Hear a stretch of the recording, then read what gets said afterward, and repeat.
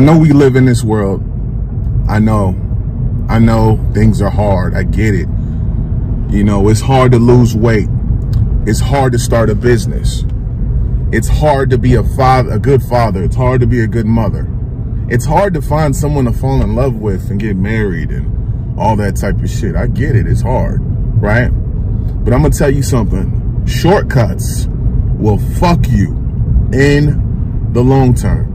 It may seem like that shortcut is a good thing to do in the very beginning. I'm telling you, it might. And I've done all types of shortcuts. I've done shortcuts to lose weight. I've done shortcuts to make money illegally. You dig? I didn't want to do the typical square shit. I didn't want to go get a job. I didn't want to go get my LLC when I started doing this business. I just said, fuck it, I'm just going to do it.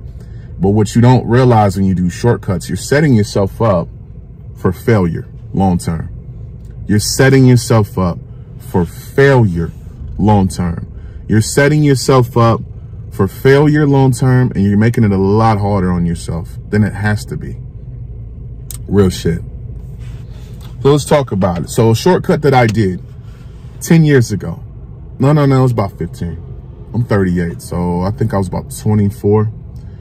I have always been a big dude my whole life, right? So most of the time, like when I was, so to speak, skinny in college, I was skinny fat, right?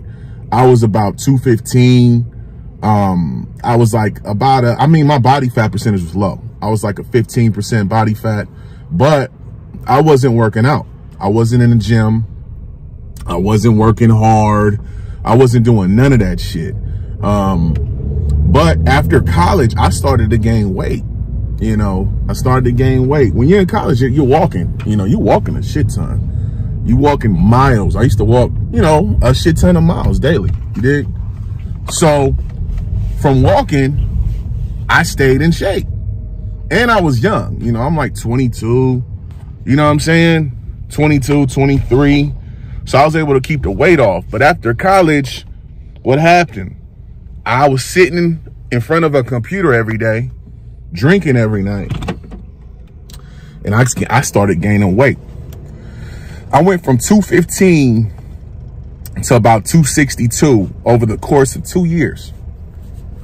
Now, me at 240, for my body frame, my height, 240, I'm in good shape at 240. I'm in great shape at 240, okay? All I had to do was lose about 20 pounds. And I'd have been fine. But I was like, you know what? I like partying. I like drinking too much, man. Fuck that. I'm just going to take the shortcut. So what did I do? I started taking diet pills. I remember this. I went to CVS and I got me some diet pills to lose 20 pounds. And nigga, I felt like a fucking crackhead. I felt like a dope fiend. Them goddamn diet pills will kill your ass. I didn't go to the hospital, no shit like that. I took that shit for about a week. I lost about 10 pounds real quick, and I felt like a dope fiend. Rather than do the long-term healthy thing, which would have been going to the gym, eating clean, building a beautiful habit that I could have followed for the rest of my life, because no matter how much weight you lose, and I've talked to a lot of people that have lost 100 and something pounds, 60 pounds, and they always say it's a battle every single day. Like, a good friend of mine is a comedian who has been sober from drugs and alcohol for over 20 years. And he said every day is a battle that he still battles with. In over 20 years, he still wants to get a drink. You know what I'm saying? He still thinks about it. It's the same thing with food. People don't want to talk about it, but food is the biggest addiction in this country. It's nothing else. It's not liquor. It's not drugs. It's food. Food. We have been programmed in the Western world to believe that food is a comfort blanket, and not whole foods, not salmon and, salmon and leafy greens and kale and all that shit. No, but bad food. So that fucked me in the end, because I ended up gaining the weight back, and in turn ended up gaining a tremendous amount of weight on top of that. So, it fucked me in the turn. And then let's talk about the other shortcut, the one that got me damn near sent to jail. So I was taught this, and this doesn't make it right. This doesn't make it a good thing. I was taught how to hustle 14, 15 years old. And we ain't talking about drugs, but what I was selling was illegal, right?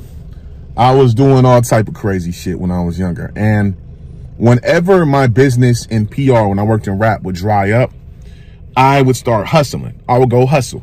That's what I did. I ain't got to go into details on what I was selling, but let's just say it wasn't no pharmaceuticals and it wasn't the most legal shit either. So eventually I got caught.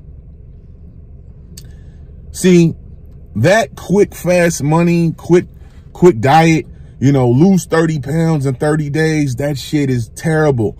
When it comes to building habits, you have to build habits of working hard daily. So when it comes to making money, you got to build the habit of waking up at 6:30 in the morning when the market opens here on the West Coast, on the East Coast, 9:30, and getting in front of the charts and reading the charts and learning what EMA is, learning what VWAP is. And I'm not talking about WAP, bitch. You thought not WAP, you nasty bitch. Now I'm talking about VWAP. VWAP, you know, knowing what your RSI is, all of that. You got to learn that when it comes to option trading. It's the same thing when you're learning a new business or you're learning how to lose weight. I'm in the gym right now. I'm about to go walk in this gym at 7:21 in the morning. I woke up a whole hour ago and I'm like, damn, I didn't feel like coming today.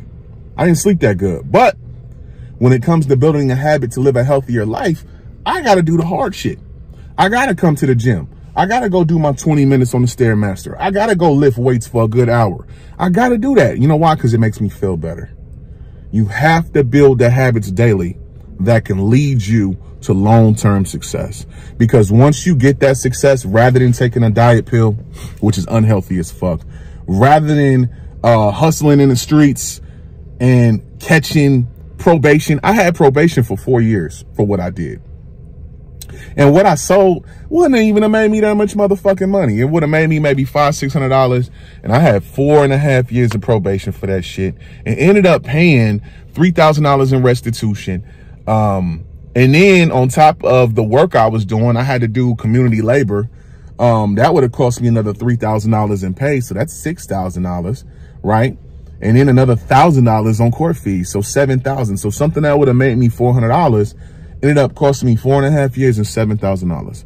Was it worth it? No. When I easily could have took the time to learn something new, a new skill, right?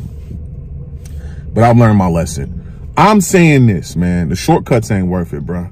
Do the hard things that it takes you to build a habit so that you can build a legitimate business or so that you can build legitimate, a healthy habit of losing weight or whatever it is. Don't take shortcuts, man. Shortcuts will leave you with long-term fucked up repercussions. All right?